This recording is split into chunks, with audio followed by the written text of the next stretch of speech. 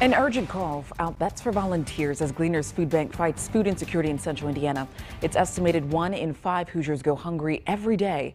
And Gleaners says the number of people it serves has doubled during this pandemic. That's why they need your help to get food out to those who need it most. A big crunch for us right now is family meal boxes. And those are those shelf-stable items that we've been using at mobile pantries, and they're also used for our homebound families in Marion County. Just 1 hour of volunteering can help provide more than 120 meals for hungry Hoosiers.